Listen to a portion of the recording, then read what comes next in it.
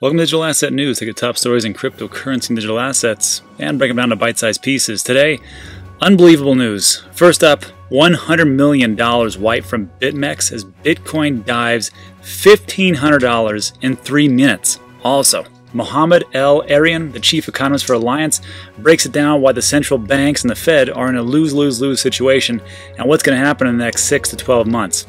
And good news for Ripple and XRP. Potentially, Western Union aims to buy MoneyGram to foil peer competition, and this could be big news and maybe just what the doctor ordered for Ripple. But first, let's take a look at what the heck is going on with the market.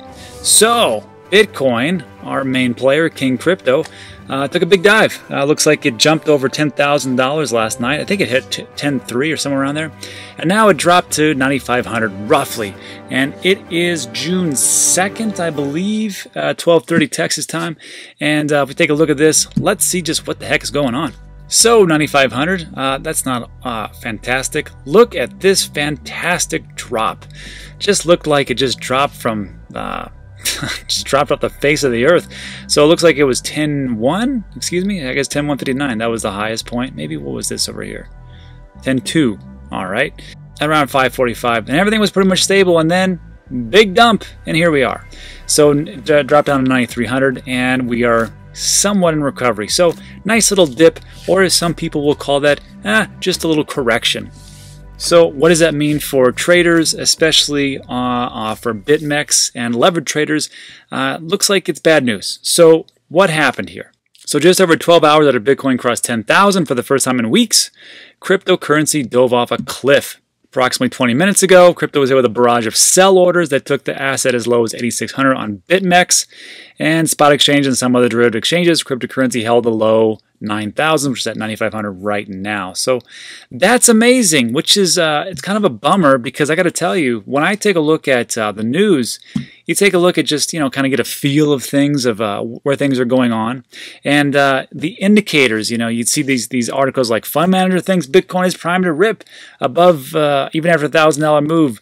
Top analyst expects Ethereum to soon plunge against Bitcoin. Bitcoin braces for 11,000 on weaker dollar demand. Bitcoin just saw its biggest breakout ever, and that means 10K is just a start. Bitcoin's price spread on the CME is super bullish and foretells major upside.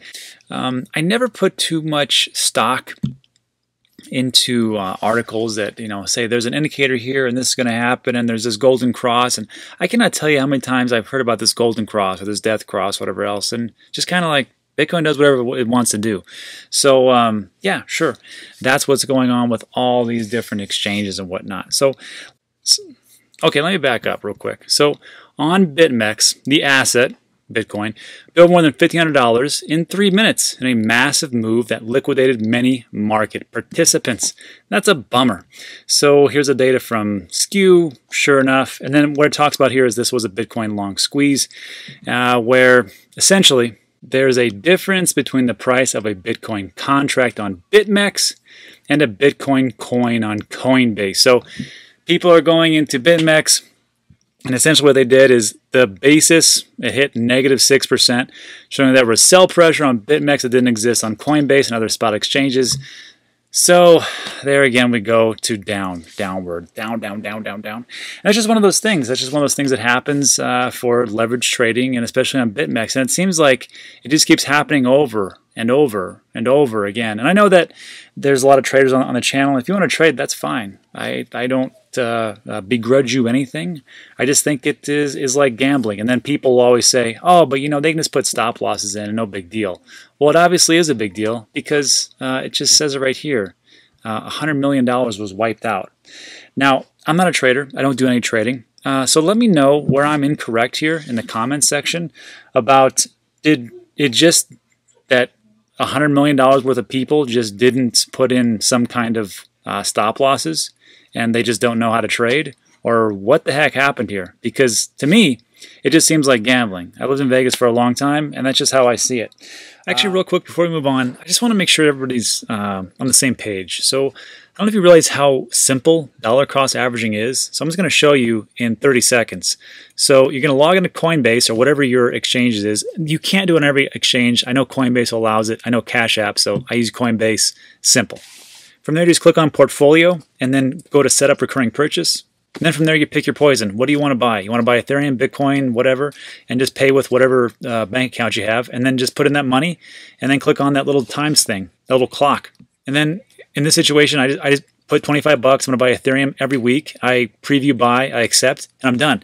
And that's it. That's all you got to do. And it's like the Ronco food dehydrator. Just set it and forget it.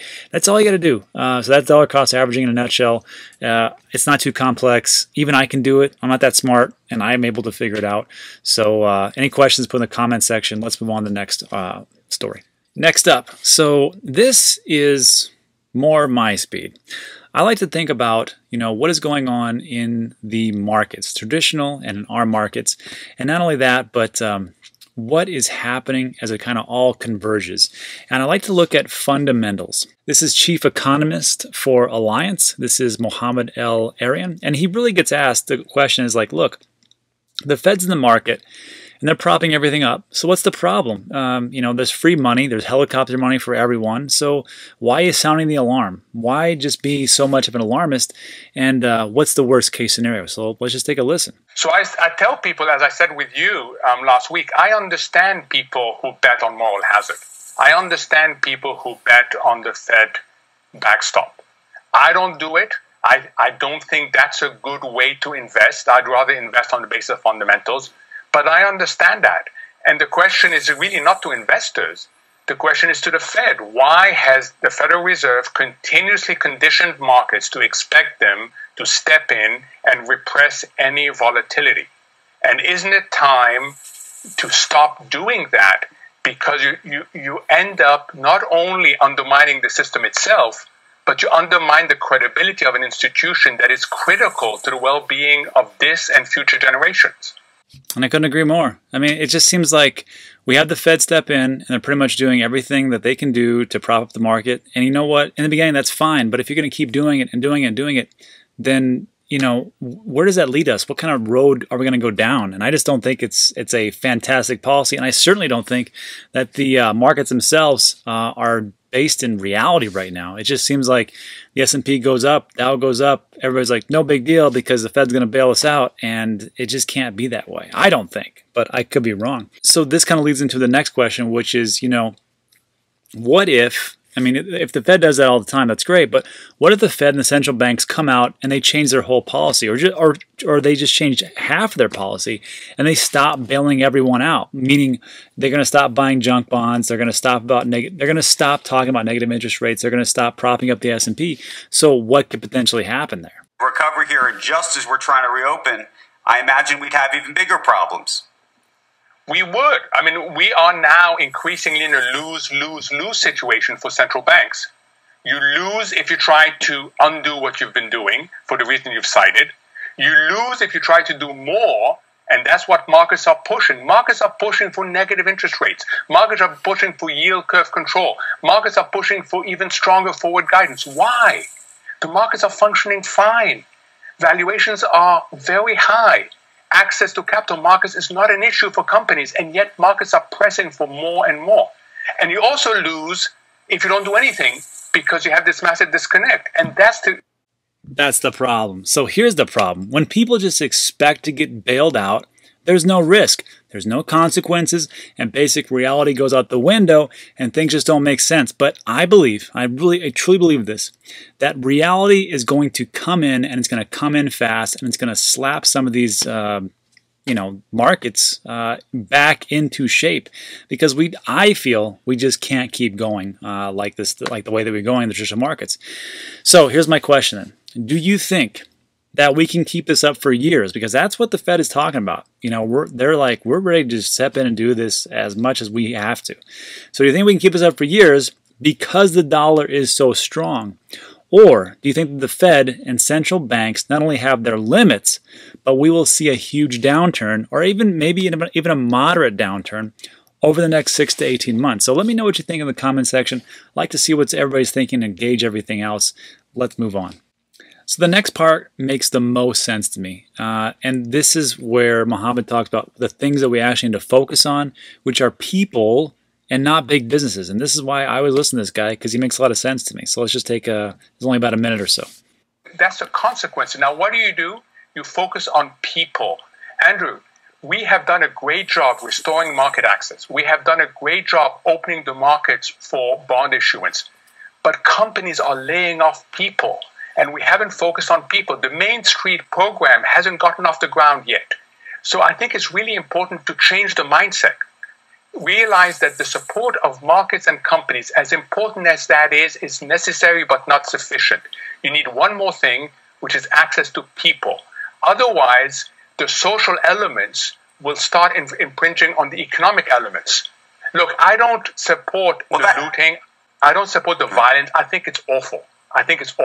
But I think the peaceful protesters have a point in saying, look, it's about opportunities. It's about inclusion and participation. And unless we take that seriously, this economy is going to be so imbalanced that it's going to be difficult to produce high economic growth. Imbalances. There is something to be said about the gap between the haves and the have-nots. And when I see these videos and I listen to different people and I read the comments and I get more information, it's all connected. And it's all connected to the traditional markets, digital asset markets, to stabilizing this economy by way of employees and small businesses, which is how it was supposed to be. However, the problem is that when you pour money into big businesses, which is what the Fed did, they did a top-down approach. And I just see it as creating more imbalance between the haves, the have-nots, the middle income to no income. And I just see it's going to be a problem. And I think it's going to be a problem for years to come. So let me know what you think in the comment section below. But I can see kind of where things are going. Hopefully I'm wrong. Well, we'll see. Let's move on to our last story. So last up, Western Union aims to buy MoneyGram to foil peer competition. And just to start things off on the right foot here, just so you know, MoneyGram and Ripple and XRP are all interconnected. So MoneyGram and Ripple are connected, and they're using XRP for their cross-border payments. This was on December 19, 2019. And this is MoneyGram CEO Alexander Holmes states, we went live with Ripple at the end of July. Since then, on a cumulative basis, we just the other day surpassed 100 million in total volume that we've pushed through the platform. This is XRP-based ODL, or on-demand liquidity. So banks can sign up with Ripple. This is true. They can use their software because Ripple is a software company. But just so everybody's clear, MoneyGram uses the cryptocurrency XRP for on-demand liquidity. So this was so interesting to the XRP community because they're like, great. So Western Union, which has been around forever, since the 1800s, they're going to buy MoneyGram. And that's going to be good because it's going to get the message out there. I share a different opinion. I don't think that is true. So what this article talks about is, so positive is that shares of both companies were up. This is MoneyGram and Western Union, following the news that they were going to be an acquisition, 3.5% for MoneyGram and 6.15% in the day's trading. MoneyGram has a market cap of 154 million, which is peanuts, really, and it lags behind Western Union's market cap of 8 billion. Here's what's interesting, though. Western Union has more than 550,000 agent locations across more than 200 countries, and MoneyGram has 380,000 agent locations. So, pretty close, I would say. It's just that there is a bigger disconnect between the actual money that each one has. So this article states the acquisition will bring together the first and second largest global send and receive networks, creating a powerful new player in international money transfer business that will add shareholder value to both companies. And I think this is why the XRP community is so happy about this. I mean, most are. Because they're like, hey, this is good because now we can get acquired, and then they're going to start to use XRP, and it's just going to blow up. And I'm like, I don't think that's how it works. I don't think MoneyGram really wants to do that. I think they're just absorbing him because they don't like the competition.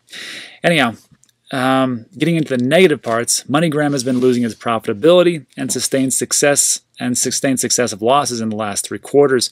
Total revenues in the first quarter further fell due to the pandemic spread and government-issued shelter-in-place orders. This has caused a slump in the company's walk-in business, because you have to understand that Western Union and MoneyGram, they have physical locations where people can walk in. I myself do not like to invest into brick-and-mortar type of companies because businesses I mean, just for myself. I mean, I will invest in Amazon. I will invest in a Tesla, obviously. But I don't like to start my own business at brick and mortar because there's so much overhead. And I think that's what's happening here with these two type of organizations. The online is actually doing really well. And it states here, MoneyGram has been making concerted efforts to develop and build its digital money remittance platforms like a fintech startup, which generates more profitability than its brick and mortar business. Of course, right? When you have a brick and mortar, like we see here in this picture, you have the cost of the rent, you have electricity, you have taxes. I mean, well, it's taxes, but I mean tax on that location. You have to pay for employees and everything else. It's just a big money problem. So if you don't have to deal with that, everything's online, everything's great. So just so you know, back in 2018, actually Western Union actually trialed XRP, and they pretty much said, look, we've been doing this for months and we have not seen any benefit to it whatsoever. Now, you could take a look at that and say, well, that's just a company who knows that XRP is going to change the world and it's going to be great, and it's actually can give them cost benefits, and they're just poo-pooing all over it. But here's the thing, that's what they said, and they're like, no, we don't see it. Now, moving forward to what I see it as is, to me, this looks like a situation where you've got Blockbuster trying to acquire Netflix all over again. That's how I kind of see this whole situation rolling out. And if we just look back in time, we could look back in history. Blockbuster back in 1992, I know for some of you that's an ancient history. For me, it just happened yesterday. Blockbuster was opening a store every 24 hours as it sought to become the industry leader. They acquired British video rental chain Ritz and US-based major video and Errol's. Blockbuster grew to more than 2,800 stores. And that's the same thing with like Western Union. Western Union's been around forever. I mean, they've been around since 1851.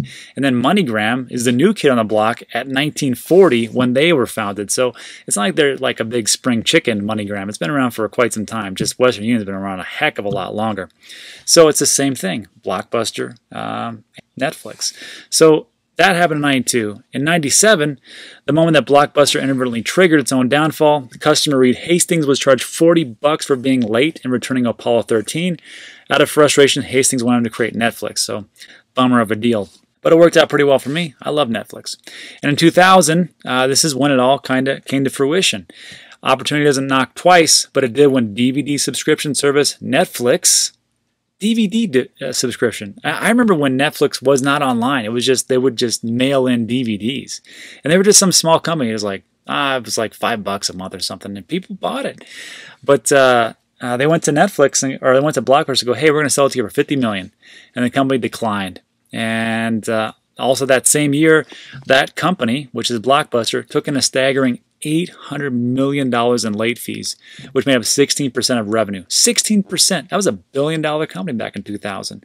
So in just four short years, Blockbuster separates from Viacom, launches an online DVD subscription, but it's already 7 years behind the industry leader Netflix, despite having 9,000 stores globally and being worth around $5 billion. The writing was already on the wall in just a short amount of time. And then in 2010, Blockbuster filed for bankruptcy. So when we take a look at this article, I think Western Union is kind of like, you know what? We don't want to be Blockbuster. And I just think they took a lesson from history, and they don't want to go down that route. So the question I have myself was, and the question I have for you would be, could Blockbuster have succeeded if they just would have bought Netflix for that $50 million back in 2000? So I think maybe, but maybe not, because Blockbuster had an old way of doing things mentality, and they were probably bloated with upper management and executives and not as nimble as the startup Netflix. So I think the same holds true for MoneyGram. And although it's not like MoneyGram is like a new cutting edge company like we just talked about, it's 1940, it's much newer than Western Union. So could Western Union absorb MoneyGram and then start to use Ripple's technology, which is XRP? Sure. I think it's going to happen. I don't think so, but I could be wrong. And I defer to people who are experts on this, and I'm going to recommend Jungle Inc. So if you want to learn more about this, go to Jungle Inc. He is big into XRP, very heavy. He did a great video. It's 10 minutes, very simple, and he lays it all out for you. So check that out for a different perspective. That's what I would say. And that's it for today's video.